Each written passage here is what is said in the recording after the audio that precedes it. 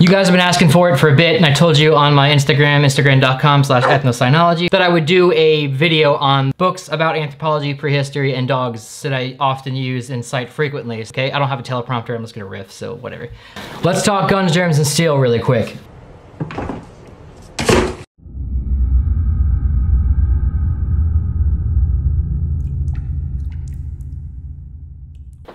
The Demon Haunted World by Carl Sagan. The mantra of the book is that science is a candle in the darkness. Hold on, so let's, science is a candle in the darkness. Nailed it. What this book teaches you is that science has a lot of answers to things, and people that don't understand things might just curse the dark, as in like they're scared of it, they don't understand it, so therefore they stuff it away. We don't want to talk about it. Or you solve it with problems that don't necessarily fix it. Well, Carl Sagan, in his book, he posits that just understanding science and researching things helps you understand it better, and therefore it makes you less fearful of the world unless you just get a more holistic view of how the universe works. And I'm not gonna say it got me through some tough times, because I mean, a lot of books do, but it just made me re-solidify the way that I view the world, and I think that's a really cool thing, and you should really check it out. It's by Carl Sagan, and Carl Sagan's just brilliant in general.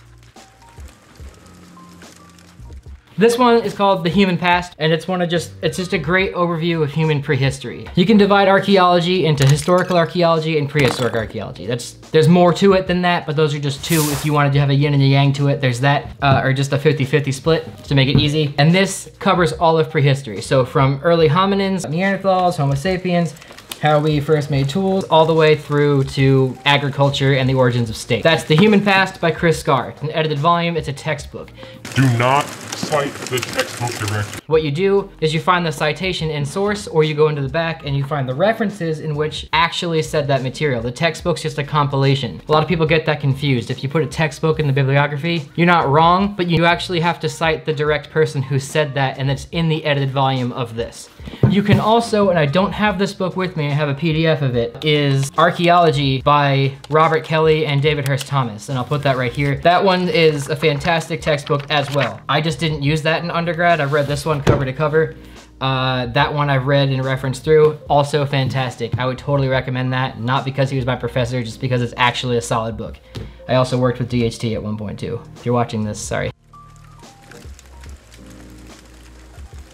I'm gonna skip back and forth between dog books and archaeology books and anthropology books because I don't know what exactly you're here to look for, so I'm just gonna intercut it, and that way you have to watch the whole video. If you want a general overview of the psychology of domestic dogs and how that psychology may have played into how dogs came to be, as in the transition from wild wolves into dogs, The Social Dog, Behavior and Cognition by Juliane Kaminski and Marshall-Pescini. Nope. Juliane Kaminski and Sarah Marshall-Pescini. Pescini. Sounds like fish. This book has a lot of stuff. It talks about different psychological experiments with dogs and how that reflects in their evolution, how dogs actually interact versus how they interact with wolves. I reference this book quite a bit if I'm referencing dog behavior, especially in reference to prehistoric dogs, but it has tons of stuff about modern dogs in it. Another book by Robert Kelly. It is called The Lifeways of Hunter-Gatherers, The Foraging Spectrum. For 90% of human history, we were foragers. We didn't grow food, we didn't have states. We just lived in small bands of 30 to 50 people, roamed and were nomadic and foraged for our food and hunted, fished, and collected. This explains how people lived that way in terms of group size, how they exchanged land with each other, how they traded with each other, warfare, how men and women differentiated their labor. And it's just backed up by data after data after data, and has graphs. Look at this graph! And all sorts of things. Dude, it's fantastic. We had to read this for a hunter-gatherers class in graduate school. Actually, an undergraduate. It was a graduate level class, no big deal. You had to read this book. If you're gonna study hunter-gatherers, or you wanna study how people lived in the past, this is the book you want.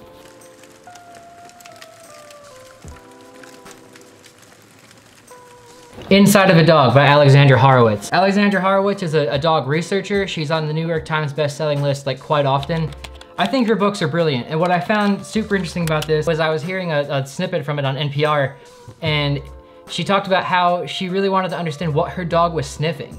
So she got on her hands and knees and sniffed with the dog, maybe not on her hands and knees, but she bent down and got really low in the middle of Manhattan, sniffing what her dog was sniffing. Could have been urine, could have been feces, could have been something dead, right? But she was sniffing what her dog was sniffing and wanted to get eye level and get, you know, into the mind of a dog. And that's why this book is called Inside of a Dog.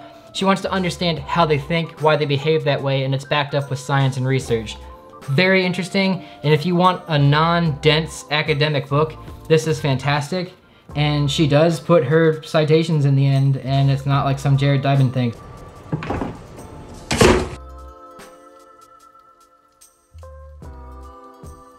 Lithics. If you want to understand how stone tools work, how people made stone tools, the physics of how stone tools are made, the different cultures of stone tools by Neanderthals and humans, Homo erectus, you want to read Lithics by William Andrzejewski. He was at Washington State University in Pullman. Anybody that understands or learns about stone tools in college usually has to read this book. The Wild Canids, their systematics, behavioral ecology, and evolution. This book is just a broad overview of the wild canids, or different canids, animals that live in Canidae, and some like animals, and explains their habitat, their size, how they're different from each other. It's a little dated, and it's kind of, in some aspects, it's lacking, but it does give you a really interesting overview of their behavior and the dynamics between different ones. It's backed up with data. A lot of the stuff has to do with like ecology and prey dynamics and their range and things like that, and their optimality of their foraging, how they operate. And with the foraging spectrum, it's a scientific and zoologic look at a species, and this is a solid one. I cite this literally twice a week. The Archaeology of Animal Bones by O'Connor. If you're interested in archaeology and you're interested specifically in archaeozoology or zooarchaeology, this explains how we can quantify animal bones at sites, how we can interpret human behavior through animal bones at sites. Essentially, you can look at what they're eating, how they were butchering it, how they were hunting it, all by their bones, really. And not all of it, but you can tell a lot of it. Just a solid one. This was the recommended text for my zooarchaeology class in graduate school. I've had other ones too. There are other zooarchaeology books. This one is just the one that I used. Dogs and What is a Dog by Lorna and Raymond Coppinger. I guess I'll throw those text things up here. These books are literally how I understand dog evolution. Now I will say they are dated. There's other theories out there, but these are the first two people that I saw that put a very solid overview of the biology and zoology of how dogs came to be, or at least the leading theories. Other people are gonna argue different things about dogs. The foundation for what I know came from these books. You can also look at Darcy Morey. He wrote a book called Dogs, and that is Dogs by Morey. I'm gonna throw that up right here. He's at Radford University. I think he's retired now. That's actually the groundwork for how dogs are studied archaeologically, or at least dog domestication in the human past is through Morey's book.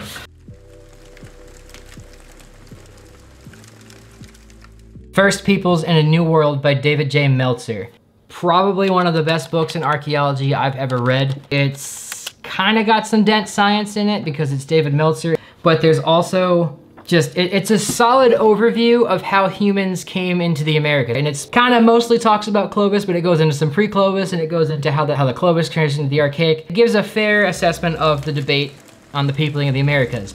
It also goes in depth into their lithic culture, how they lived, how they hunted, the different ways they could have came through the Americas. And if you're not specifically interested in the peopling of the Americas, that's fine. But what's interesting about that is a lot of researchers will say there's no Mesolithic in North America. There's no Mesolithic. The Mesolithic is the transition from the Paleolithic to the Neolithic. It's that short time after the Ice Age before people started farming. In the Americas, we didn't really have that. We had the Clovis culture. We had Paleo-Indian period, and there weren't just Clovis and Paleo-Indian period. There was other Paleo-Indian peoples than Clovis. So those people that left Europe and Asia and came over to this way and through Asia or down the coast, whichever one you want to see, not through the Atlantic. I have a book on that. We're not going to talk about that one. It's how hunter-gatherers in ancient Asia came over to the Americas, found a vast new continent full of strange ass creatures, and that was just open and had no people inhabiting it before, and how they just took over a continent from Alaska all the way down to Tierra del Fuego. And Clovis people are I have a bias, I love Clovis. It's just an interesting thing in human history, and it's dope. Now we have a neat mix of dogs and anthropology, and that is The Origin of Species by Charles Darwin. If you didn't know that was by Charles Darwin, we have a problem. If you haven't read this book, you need to read it. Evolution is at the root of all biological science. If you don't understand evolution, then biology, at least to me, doesn't make that much sense. It answers questions for me throughout my day. Another book that I find absolutely fascinating and just like foundational to what I know is A History of Dogs in the Early Americas. Now, if you're not American, you're not interested in North American archaeology, that's fine. But if you think about it, the Americas and Australia and a lot of parts of Africa were left untouched by Western civilization for a long time. From the Paleolithic up through 1492, these cultures in North America had not had contact with Europe or Western civilization. So we have a lot of really formed myths, we have a lot of really formed cultures, and we have a lot of really formed archaeology around dogs in the Americas. And they were brought here to the Americas. It was the only domestic animal they had, actually, except for turkeys and guinea pigs eventually, and the llama. How dogs were brought by the Spanish, how the Spanish used dogs to intimidate and attack local villages when they came through to look for gold. Just terrible stuff. A lot of just stuff about dog mythology, dog myths in the Americas, dog figurines, like different, just dog art, how dogs work around archaeological sites. Anyway, I'm just gonna go on. This book is amazing, please read it. There needs to be more of these books for the different regions of the world. There's only one in America right now that I know of. Really read that book. The History of Dogs in the Early Americas, and that is by Marion Scwartz.